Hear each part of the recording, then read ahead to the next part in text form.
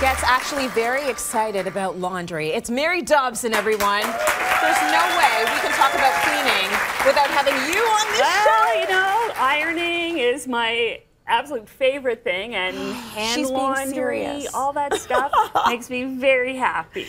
Now, a lot of us love sheets. You love good sheets, but people are always talking about thread count. And so I thought maybe you could teach us a little bit about what the different thread counts mean, what we should be looking for. Yes, and it is very misleading and very sort of worrying for people because they're not sure what it means. We have three here. One is a 350, one is a 660, and one is a 1000.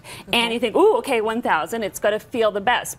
And I know you can't feel at home, but these actually don't feel all that different if you go from one to the next to the next. And sometimes that's because of the type of weave it is. If it's a sateen weave, it means they go over 2 and under 1, which is, sorry about that, but it just makes it smoother. Think of like satin. It's just the way it's woven. But also, if you feel this green one, this is an Egyptian cotton. Look for words that say Egyptian cotton or Pima cotton, because basically it's a longer staple fiber. The reason that sheets will feel rough is that it's a short, stubby little fiber. The thing to remember too on a high thread count is that sometimes, although it may say it's 800 threads, there may be 4 threads twisted together. So when it's all actually woven together, it's more like a 250 when it's all kind of compressed down. And because it's short fibers, it has more little sort of edges to catch you. So how do you pick? Well, I do you just feel them?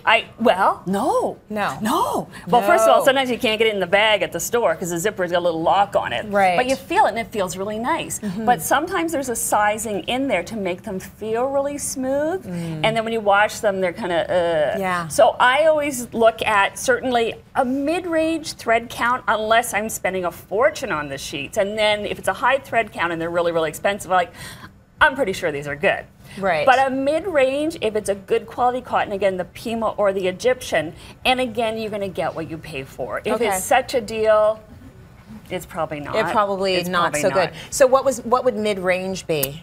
Certainly around the 4 up to 6 is very luxurious. But anything around 250, unless it's really, really, really good cotton, it's going to feel a little rougher. It's going to feel a little rougher. Unless you're into that sort of thing. You know, everybody's different. Some people might want a little bit more abrasion on their sheets. Who knows? Hey, it's exfoliation. That's right. Now they look really pretty, but to make them folded and beautiful like this? Well, exactly, because you need to launder them. It's a Herculean effort. Yes, you need to launder them, and I know lots of people who take them off, launder them, and put them back on the bed, so the whole folding thing is not an issue. It never really comes into sort of the whole thing. But what we want to do is launder our sheets. Certainly, you don't want to do too many in the washer at once. Even those high-efficiency washers, you'll find that everything gets caught in the corners of your fitted sheets. So don't do more than 2 sets of sheets at one time. That's fair. And who loves folding their fitted sheets? Isn't it fun? So you have this is how mine look when they're done being folded.